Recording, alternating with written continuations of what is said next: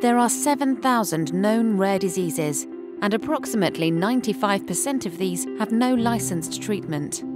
Developing any drug is a long and expensive process, but for rare diseases, the situation is even more difficult. Smaller patient populations make research more challenging and the opportunity to get a return on investment smaller. Let's take a closer look at what's involved in developing treatments for rare diseases. The first step in developing a drug is understanding the medical condition it is seeking to treat. Researchers attempt to identify a biological target, such as a gene or protein, that can be affected to alter the course of the disease. Then they set about identifying a compound that will interact with it, a process that can involve examining tens of thousands of molecules and lead to many dead ends.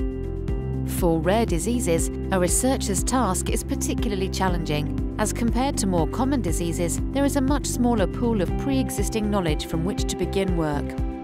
And as no pre-existing treatments exist for most rare diseases, the task of identifying a disease-altering target and compound must often be started from scratch.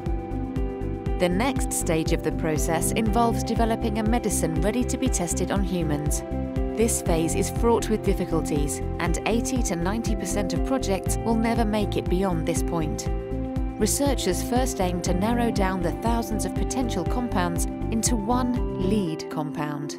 The lead compound is then optimized through testing in cells and animals, using computational models and artificial intelligence to understand how it will interact with the human body and if it is ready for clinical trials.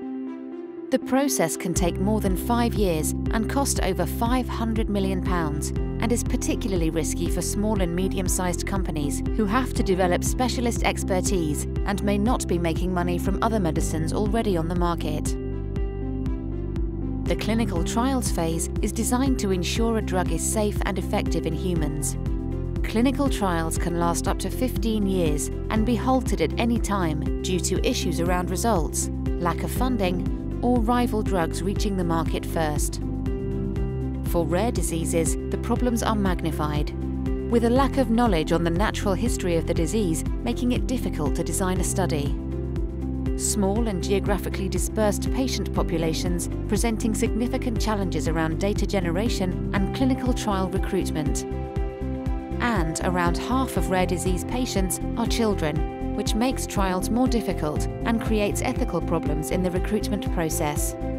These challenges mean that treatments for rare diseases can have high upfront costs and face high levels of clinical uncertainty, which can make it difficult to obtain regulatory approval and demonstrate cost-effectiveness.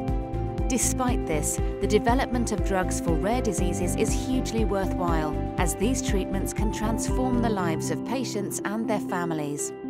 It is vital that we continue to invest in the next generation of medicines.